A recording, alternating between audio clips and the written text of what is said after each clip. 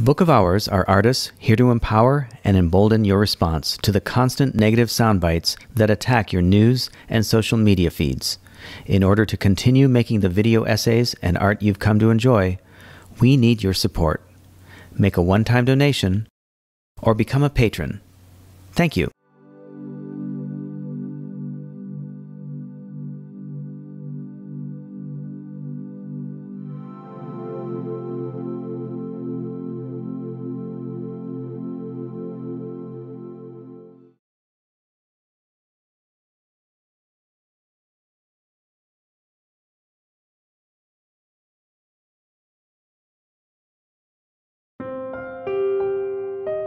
A few years ago, after the 2016 election, we noticed a predominant message that seemed to be coming from friends, media, and social media. Talk to your friends, check in on them, and make sure they're okay. The message was about mental health and depression. It was seemingly innocent on the surface, but it felt deceptive and menacing. As we know, in this age of social media, the 24-hour news cycle and surveillance puts out an idea, message, or phrase, and it's not just a meme or a public service announcement.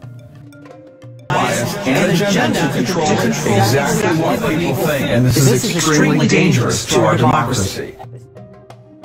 Although it's meant to feel like synchronicity and part of the zeitgeist, when the message is tailored and everyone is saying the same thing, you know it's propaganda and is out there for a reason, but the reason is always hidden. What was behind this was a way of training people to watch and police their friends and family while using the language of concern for mental health. It was a way of creating a snitch culture without people realizing they were snitching, but instead manipulating people into thinking they were helping people for their own good. After all, checking in on friends is a great way to create a reason for authorities to get into a person's privacy or into their home. Around that time, Julie talked about a law that allows authorities like the police to arrest and hold a person for 72 hours. Ultimately, what we have here with the Nicholas Cruz issue and then the Roseanne issue is we have an attack on the mentally ill. We all know someone or a family who's affected by someone suffering from mental illness. We have a sheriff in Broward County, Florida, who has come out publicly in front of everybody and in front of mainstream media and says that he would like to federalize the Baker Act. The Baker Act in Florida allows law enforcement or medical professionals to confine a person involuntarily while they get examined and looked at. But you have to have a reason. You have to be able to articulate that they're a threat to themselves or a threat to someone else. What I'm asking our lawmakers to do is go back to places like Tallahassee, places like Washington, D.C., and give police the power. We need to have the power to take that person and bring them before mental health professionals at that particular time, involuntarily, and have them examined. We pointed this out because the propaganda surrounding mental health was everywhere, and it felt like something was hidden behind the message.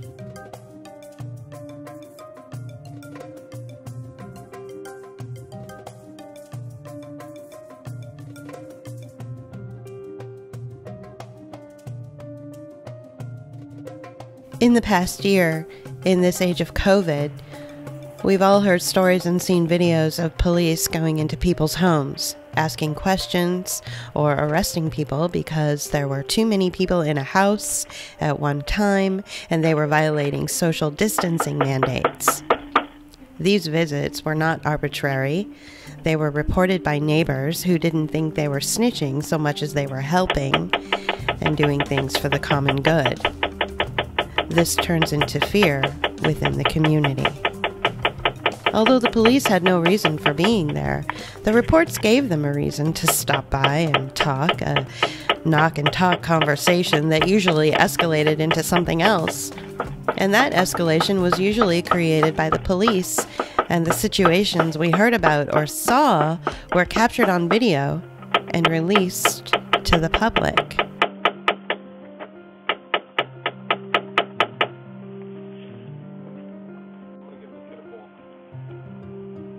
got his number?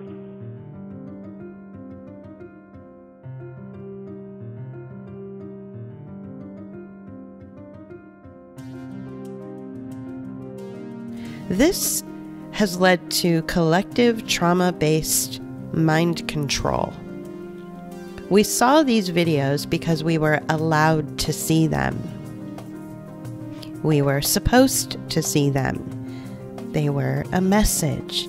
That message said, your human rights no longer exist. The Constitution, which protects and guarantees those rights, is going away. We will enter your home, you will be surveilled, and your autonomy means nothing. But why do the authorities need to get into our homes, and why do they need to remove us? With homeschooling, laptops from the schools in the home have cameras that surveil the family. The cameras are extensions of the state and the wraparound services funded by the state, which will then invade your home. It's this subtle or not so subtle intrusion that suspends your right to property and your right to privacy, which are human rights codified and protected in the U.S. Constitution. Case in point, if a child is failing at his tablet learning exercises or is having trouble reading, then an alert will notify his parole officer, his teacher, who will then notify the prison system, the school board, who will then send out a representative to evaluate why the child is failing at his exercises. The evaluator will assume it's because of family trauma, since trauma typically interrupts the learning process. The evaluator will then suggest wraparound services like counseling or intense evaluation, and set up alarms or systems within the house that will alert another wraparound service if the child is not sleeping well, is misbehaving, not eating, or feeling lethargic and uninspired. In other words, a child will not be allowed to be a child naturally.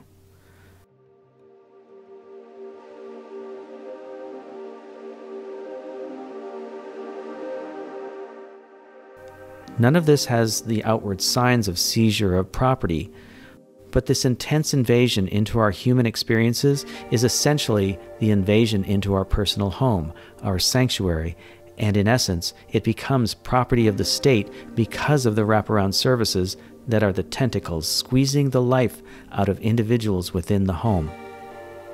Let's continue to observe different ways the state may seize property. Sustainable development will act as cover for eminent domain. Is your house green enough? If not, you should be able to afford solar panels, recycling services, and water systems that support sustainable development goals. You can't afford these green services? Then perhaps you should move. After all, it looks like your house is in a non-sustainable area. So based on green policy and the Paris Climate Accord, we will have to demolish it because it lives in an area where certain wildlife are going extinct. But not to worry, you can move yourself, your family, and some of your belongings to concentrated urban planning areas where there are bike lanes and walking access to stores that are set up on impact systems that can track what you buy, when you buy it, and where you go. And we can get you out of this dirty, non-sustainable home and set you up in a geo-fenced neighborhood where everything is at your fingertips and you are watched constantly. This is how green language in Sustainable Development Goals act as cover for eminent domain, something that the Fifth Amendment in the Constitution is supposed to protect you from.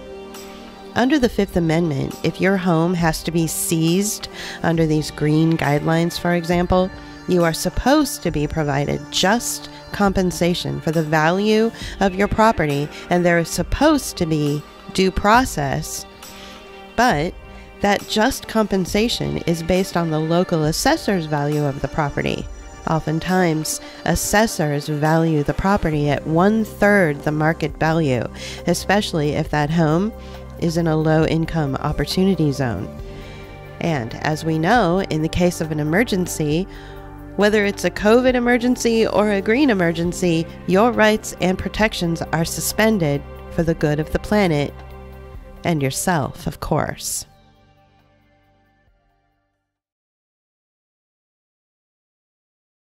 My house is the oldest one on my block, okay? It's almost 100 years old. So it's been around a very, very long time. The front yard is going to be removed to widen this road, okay? Because traffic is such a bear. I can tell you by sitting out on my front porch, there are certain times of the day that traffic is heavy, but it's never to the point of we need to start removing people's yards. And when I say my yard, I mean not just mine, but I have several neighbors. We are private homeowners. Mm-hmm. Our homes are all we have.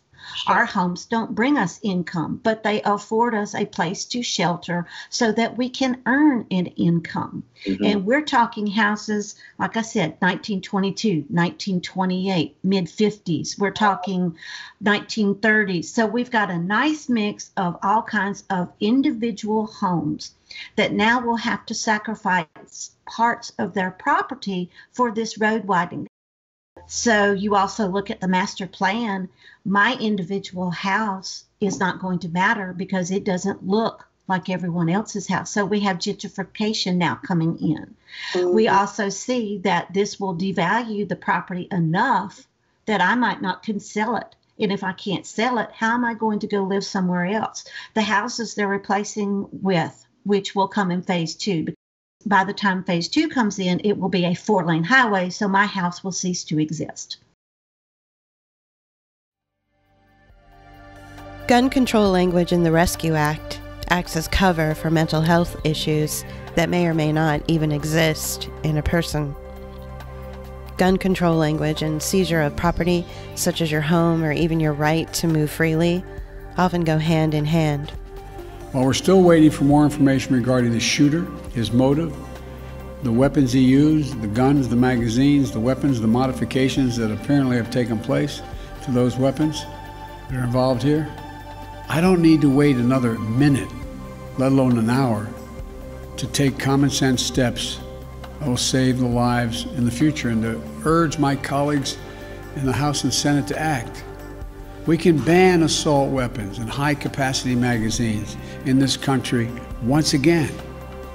We should do it again. These hyper-real events and incidents that propagandize violence and promote fear in the populace are not about mental illness, the mentally ill, guns, banning guns, or removing them. These events and incidents are focused on codifying the means to identify, remove, and disappear the most vulnerable in society. If they can do that to them, they can do that to you. The gun control language in the Rescue Act acts as cover for creating mental health issues in people otherwise perfectly sane, and then those fabricated issues are then used as fodder to get the toe in the door of a person's home.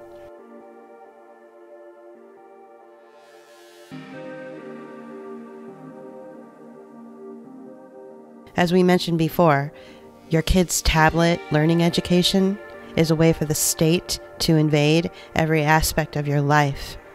Gun control language masquerading as the targeting of individuals is the same. What if a person values the Second Amendment of the Constitution? Will they be considered a dangerous person with an unstable obsession with guns? After all, in the state of Pennsylvania, you have to register your bullets, even if you don't own a gun to put the bullets in. The triggering, pardon the pun, gun violence that we've witnessed over the years has conditioned us to think it's perfectly fine to disappear and imprison an individual after the accusation that an obsession with guns wrapped in mental instability goes viral.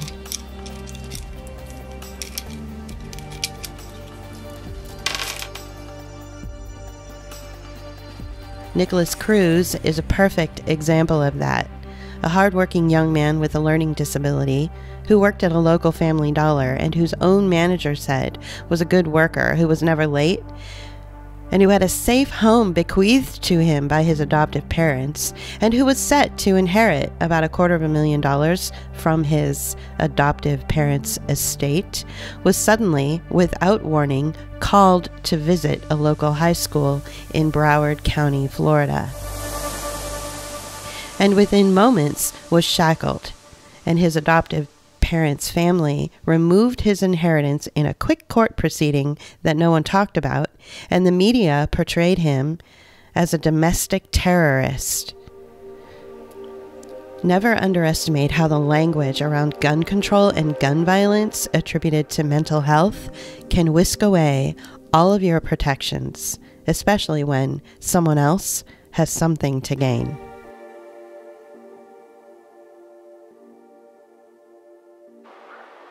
Nikolas Cruz has yet to receive a trial. As of March 2021, it has been postponed twice and will likely be again. The narrative in the media surrounding him and his trial assume he is guilty. This goes against the American justice system, which assumes you are innocent until proven guilty. But that's not how it works. Our takeaway from the narrative around Nikolas Cruz is that you are guilty without trial, and your guilt is determined at the time of arrest. This high-profile, extremely triggering case is being used to get us to make an exception for someone like Cruz and accept that this evil person does not deserve justice or a trial.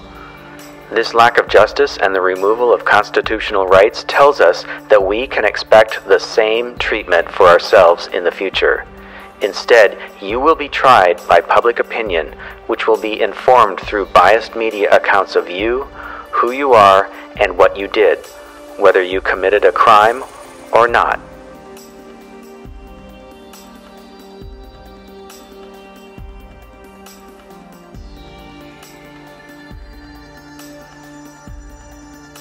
Owning a mortgage is a false sense of security. Property titles are held by the banks and various lending institutions, and to be honest, owning a mortgage is basically a fancy way of saying you're nothing more than a renter. Renters have no rights and can be removed from their homes with no warning, and the same goes for mortgage holders. Didn't the housing crisis in 2008 teach us anything? Even if an individual has paid off their mortgage, the bank still holds a copy of the property title to your own home and can leverage the sale of that title to a third party. It's happening in Australia right now. It seems as if the mortgages are the loophole used to undermine home ownership, not secure it, as we are led to believe. Imagine all the people who are living in their homes on mortgages right now, enjoying low mortgage interest rates.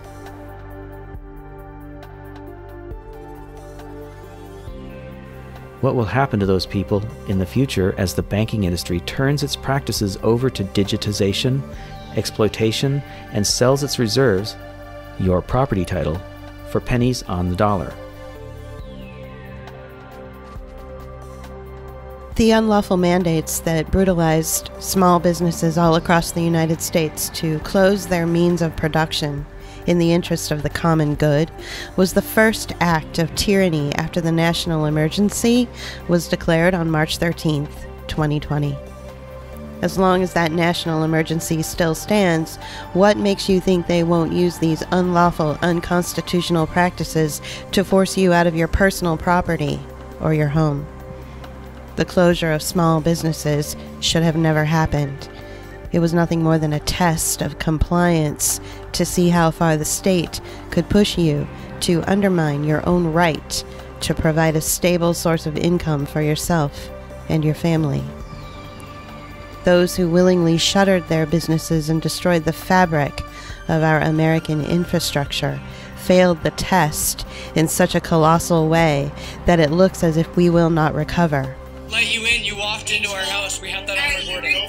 I am recording it. Don't tell me to get out of my house! Seriously? This failed test has now opened the door for the state to use every arsenal in its back pocket to undermine home ownership and personal property. The blame lies squarely on small businesses who allowed this unlawful act to tear at the fabric of our fragile economy and opened the door to tear at the fabric of the fragile rights of homeowners. And for those businesses who took funding or loans and operate their coffee houses and restaurants under the tyranny of fascism, forcing customers to muzzle or stand in circles like obedient dogs, this is further blatant alliances with exploitive practices and forces that will undermine a person's right to privacy and property. The constitutional attorney John Whitehead writes, "The spirit of the Constitution, drafted by men who chafed against the heavy-handed tyranny of an imperial ruler, would suggest that one's home is a fortress, safe from almost every kind of intrusion. Unfortunately, a collective assault by the government's cabal of legislators, litigators, judges, and the militarized police has all but succeeded in reducing that fortress and the Fourth Amendment alongside it to a crumbling pile of rubble." Your right to privacy is codified in the Fourth Amendment.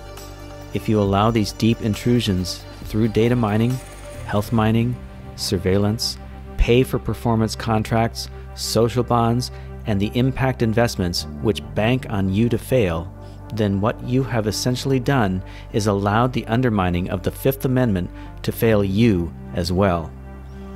When there is a crack in one, then it undermines the foundation of it all, and your life is nothing more than exploitation for profit at the expense of your basic pursuits of life, liberty, and happiness. And these pursuits can only be achieved if you have a home to call your own.